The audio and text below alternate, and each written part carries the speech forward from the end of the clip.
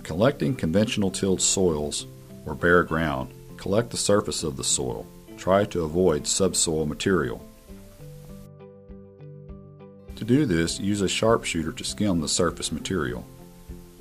2 5-gallon buckets of soil material are enough to fill one demonstration pan. On occasion, you may want to collect a soil while keeping the surface intact. This should be used for undisturbed soil systems, such as pasture lands, range, or forested sites. This method of collection works best with 2 or 3 people. To collect this type of pan, use the cutting template that is located inside the trailer. Without removing existing vegetation, place the template on the ground.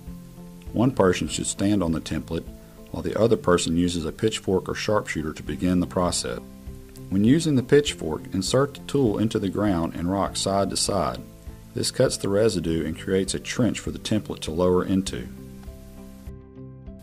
When using the sharpshooter, dig a trench along the edge of the template to allow the template to lower onto the sample. The template is designed to fit over the sample, and once the sides are cleared, the template will slide down and the sample will fit inside the template.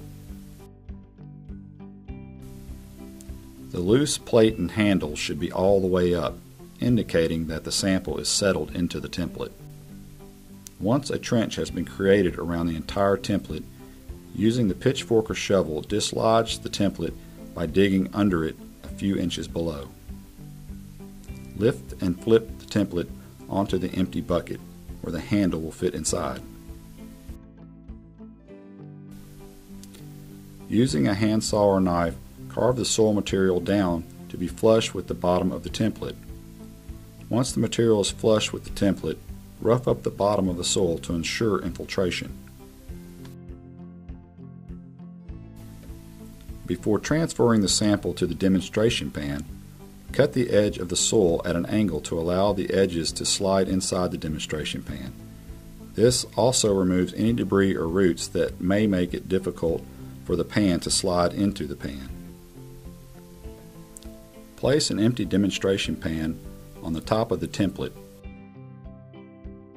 and flip the template onto the top of the empty pan. Use the handle on the template to tap down the remaining soil material.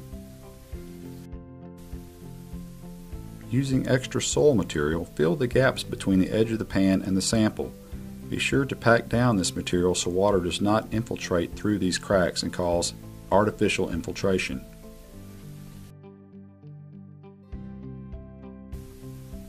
Collect additional residue to place on the edges and other areas of the sample to mimic field conditions.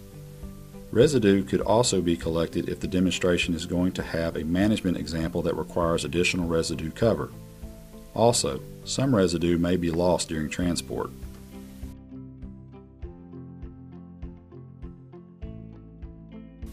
For conventional tilled soils or bare ground, pour the sample into an empty demonstration pan. Try to evenly distribute the sample into the pan.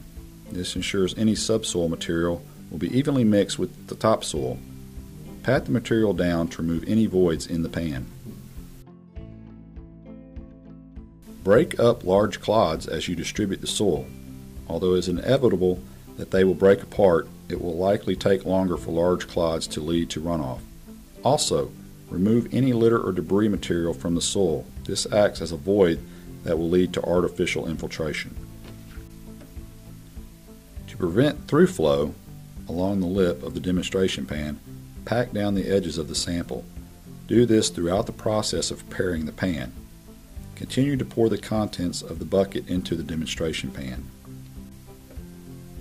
Fill the demonstration pan to a level that is flush with the short edge of the pan and lower than the long edge of the pan.